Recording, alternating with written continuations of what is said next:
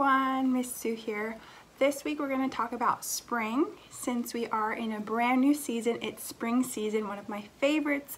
You're going to see more plants, flowers, the sun is out more, the weather gets warmer. All you need is to go outside, go for a walk, grab some leaves from the bushes, trees, or anything that you're able to get, because you don't need crayons, markers, or paint. You're going to use your leaves that you get from your walk to be able to paint for today. So the materials for today's activity include any color marker. I have a black Sharpie here, a blank sheet of paper. It could be line paper, blank paper, up to you.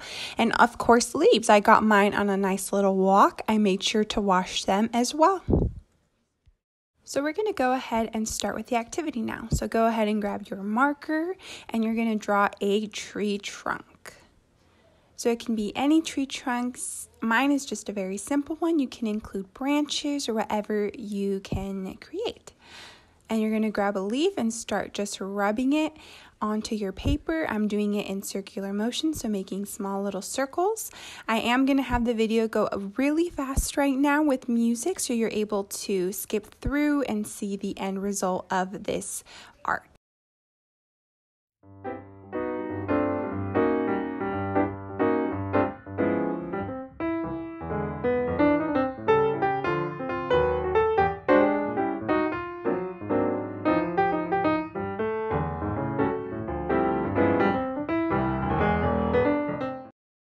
And that's our chlorophyll rubbing activity. You can add more color, anything you'd like, get creative.